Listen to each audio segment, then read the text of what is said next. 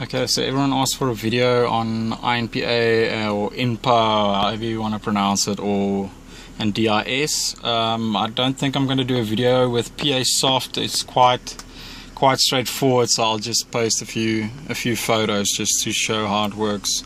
So got the car running. You don't have to start the car.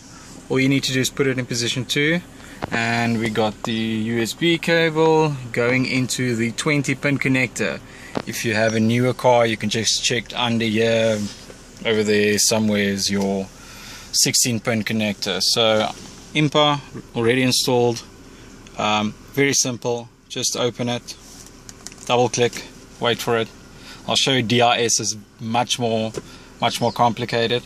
So we're just waiting for it to open. And there we go. Just need to zoom. Okay, there we go. So you got battery on and you need ignition on, then you know it works. Okay, so we're going with, you can just choose at the bottom here. So I'm gonna go with the E46. There we go, and then you go to engine or whatever you wanna scan. And we have the M52 engine. Just need to check here, the sun is killing me at the moment. Just double click and it goes in. So your options here with the engine options that we have is you have the information, identification, coding, all those things. So just a quick one, we check F4 is the memory. Let's go to F4. Where the hell is this mouse? I'm blind as a bat.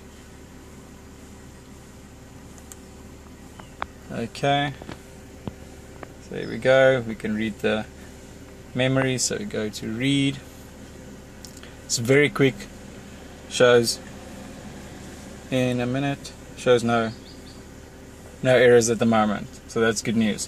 With PA Soft, it scans the entire system. I know DIS does it as well. In INPA, you just search a specific function. So I just search the DME now, just checking if there's any errors there. DME will show up errors like a misfire or ignition coil or Varnal system. Any of those things will pick up here. So we go back, just go back there. Okay, so the next one we can go to is you can actually activate certain, or you can read the status. So if we go to activate, let's first go to status. So you can check the status of certain things. So here you can check for, just excuse if there's any German there, you can check the sensor signals of the Varnals, lambda probes, you can test those. If there's any rough idle, you can check. So if I go to, say now I have a rough idle, go to F7, don't know what that is, and it shows you where each cylinder is idling. It's live data. So I mean, if we up the revs a bit, you can see it's bouncing up, but it's idling quite nicely. We don't have any red showing, you know, all the cylinders are below the maximum value and they're all quite in the middle, so actually running pretty smooth. If you go to Varnals, and you can see the live data from the Varnals. Usually we have the inlet at the top, exhaust at the bottom, and you'll see on this side it shows what it's actually doing and where it wants to be. So basically you just want those two values as close to each other. 114 here or 113, you wanted to say it there as well. So you know, it's running pretty solid at the moment, 113 and 112, so it's quite close, so it's fine, you know. And obviously if you press accelerator, you know, then those values will change again. But as you can see, if you have a sensor fault, maybe if you have like a crankshaft sensor or camshaft sensor fault, these values over here won't change. They'll stay exactly the same. You ref it, if you ref the car, those values won't change. So that's one indication. Excuse the biker mice from Mars just quickly coming by. Okay, so if those values don't change, then you know you may have a sensor issue and you should change the sensor. But as we can see, values change, so we're all fine there.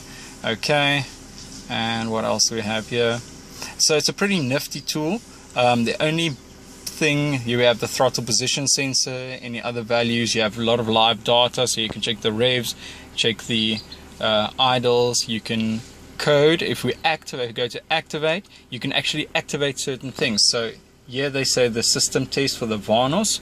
We go to there and it's F4 Vanos. Let's go to Vanos, and you can basically activate each valve. You can activate the exhaust or the intake or exhaust. You can test them, and basically I'm not 100% sure how this works at the moment, but if you click on it, it shows German words and it asks for a value, and then the car starts to idle at 1500 RPM. So I need to check exactly what they do, and I need to up my German, but yeah, basically and you can also adjust the timing.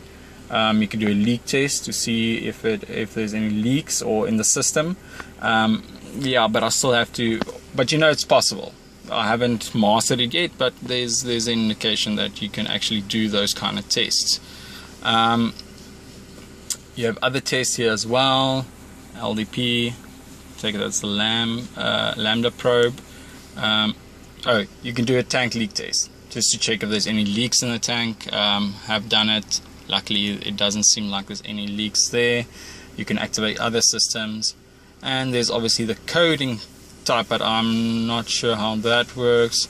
Reading memory, if there's anything, let's go there. It's just, you see German again, not 100% sure how that works, but this is just, remember, this is just the DME. So if I go back again and I'm back here at this screen that shows the battery working, ignition working, I can also choose my car again. You can check there's other models here. We have the NE3 series, we have the 5 series, X5 series. Let's check here's the list, all those. There we go. And over here we also have others, and by others, just need to check. There we go with those other E's.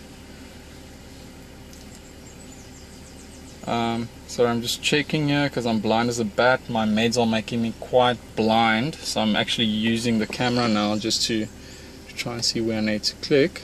If anyone has a Rolls Royce, you can just, you know, minis as well will work on the system. Older, there we go. Old model F9. I think I had that one right. Told you I was blind. Go to other, and you can see here some other systems. Is that the right one? Doesn't seem like the right one. Let's exit there.